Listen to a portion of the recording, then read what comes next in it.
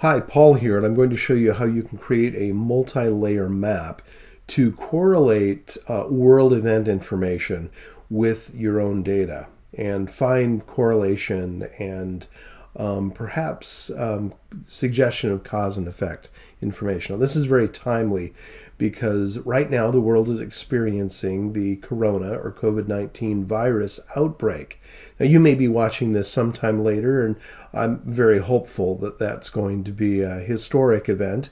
But just working with a client right now where their supply chain is being affected by the virus outbreak. Shipments worldwide are being delayed and canceled, and that's affecting business as it's affecting world economies, a lot of businesses. And we're working with this client to help them understand, analyze, and to be able to proactively respond to these shipment delays and understand where there's a correlation between the virus outbreak, the economic effects, and these shipping delays. Now, I can't share their data with you, but I'm going to use a sample set of data that will have the same effect. So as you can see, here is a map where I have by country, I have online sales quantity. In the case of the client that I'm referring to, this might be shipment delays and rejected orders, etc.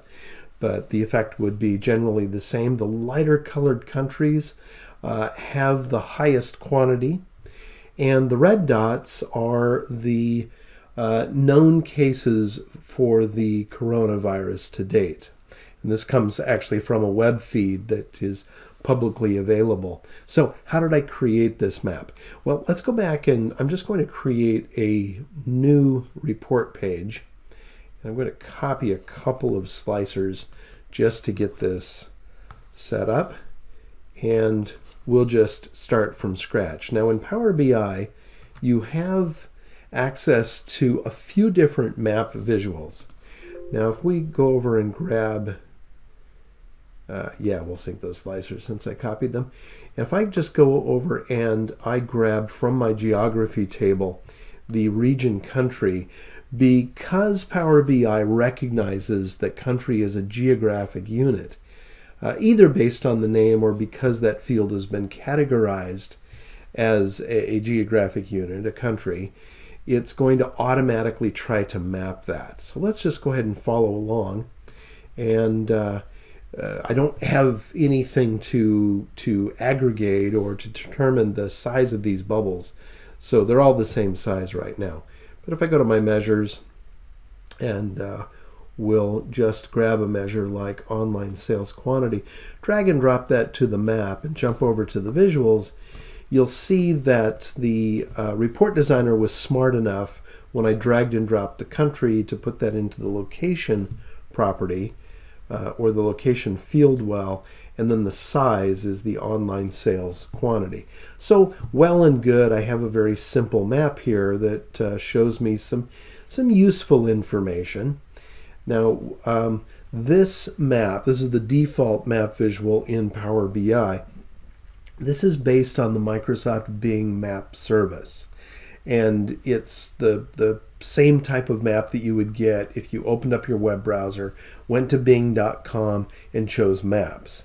They leveraged that service here in Power BI and wrapped it into the standard map visual that you can see right here with the little globe. Now, we can do some more interesting things. You can see that I have a slicer for my product category. And if we add the category from my product table to the map, again by dragging and dropping directly to the map, that would be the same thing as dropping it into the legend field well. And that creates these little pie charts.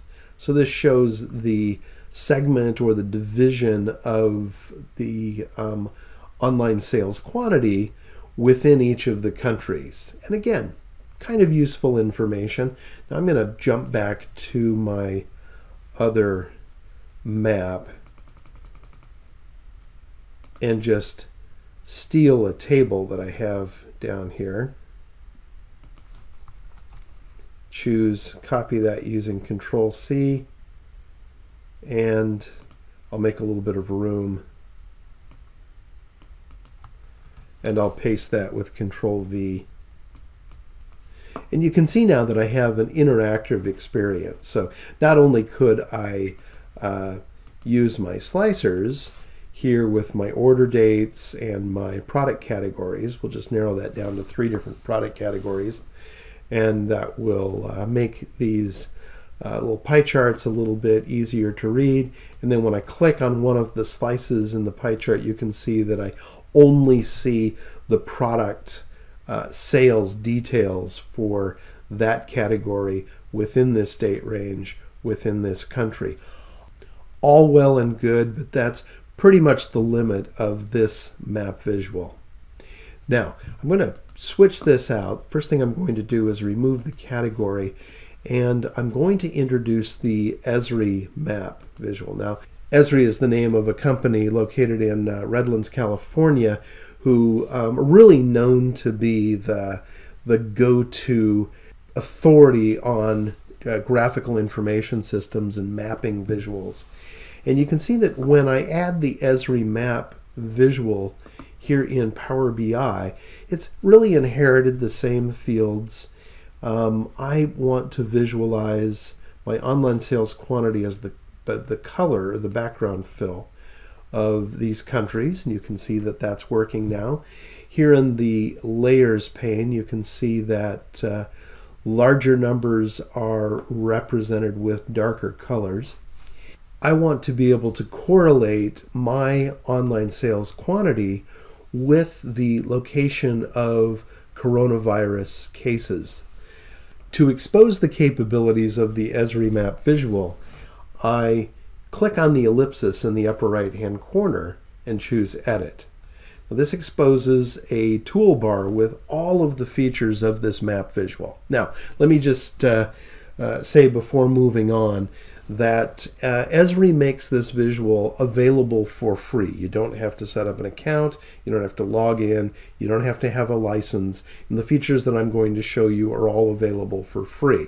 Now, ESRI is a for-profit company, and they have mapping and GIS software that is very feature-rich, and a lot of those features can be exposed through this visual at an extra cost, and so you have the option of logging in with your account and enabling additional features, and that's partially why they make this visual available, so that you have the option of doing that. But there's a lot of value here in just using the free features as they are. We start with the base map. The base map is essentially the map layer itself. This is going to be very similar to what you see when you use online mapping and navigation software, whether it's web-based or on your phone. And you can change the look of the map to a dark gray canvas like this, and that helps highlight these colored areas. This, I think, is a good choice for this particular map. We can also view street maps and topographical maps, etc. But I think that's going to work for us. The next thing that I want to do is I want to add a reference layer. Now, what's a reference layer?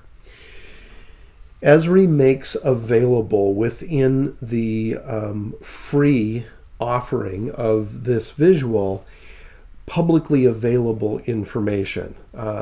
Data that comes from the US Census, that comes from the CDC, World Health Organization, etc. So population statistics, household income, things like that, all available for free. We are looking for information about the virus outbreak, and there are ArcGIS customers who have actually exposed data, particularly the CDC has done this, and they've exposed web feeds that allow us to get up-to-the-date data. So I'm going to go to the ArcGIS tab over here, and I'm going to search on CDC Corona and press enter. So we should see a number of custom reference layers that have been exposed by folks in the ESRI community who have chosen to publish this and make these feeds available. The one that I'm interested in is this one right here. Now, if you set up an ESRI account, you go to the ESRI website, you can actually get information about these feeds. And so you can find out who publishes them and decide how reliable that is and how they're going to maintain them and make the data available in the future. And I'm going to add that layer to my map. Now, when I do that, you can see that there are a number of red dots and what they call a heat map, which just means that the larger the value is, the larger this glowing area around these red points will appear. I'm going to go ahead and close this pane, and that's actually everything that I needed. Now, I don't like the red theme over the red dots. I'm going to choose a different color. You have some limited options here, but if you go to Map Theme and go down to the color, you can revert that back to a blue theme, which I believe is the only other option that we have, but that actually works for me pretty well. And we'll go ahead and close that. All right, let's switch out of focus view because this is everything that I needed to do. I'll point out that in the ESRI map now, there are two layers. There's the reference layer that we just added, and you can add multiple layers if you want. And then there's the region country and our sales quantity, which came out of our data model. Now, just to focus on either one of those, I can hide either of those layers and show the other one. I'm going to show both. And then lastly, let's go ahead and give my page a title that makes sense. So we'll add a text box.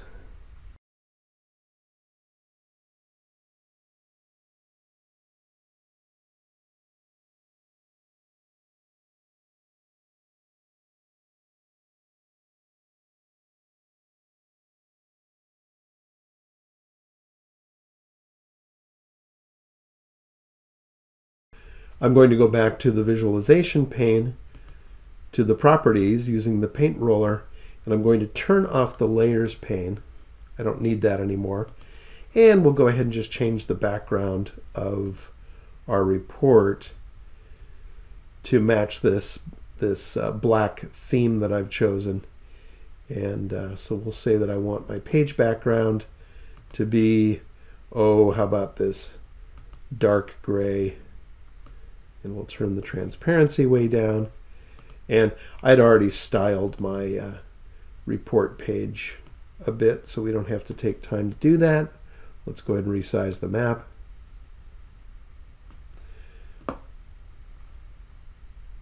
All right, and there we go. So I have the coronavirus active cases, up-to-the-date information maintained by an authoritative party, and then I have my data overlaid, and then I can use that to look at correlation between those different data points. And then the map is cross-drillable, much like other Power BI visuals, where if I click on a country, then that's going to cross-highlight and filter my other visuals. Thanks for watching.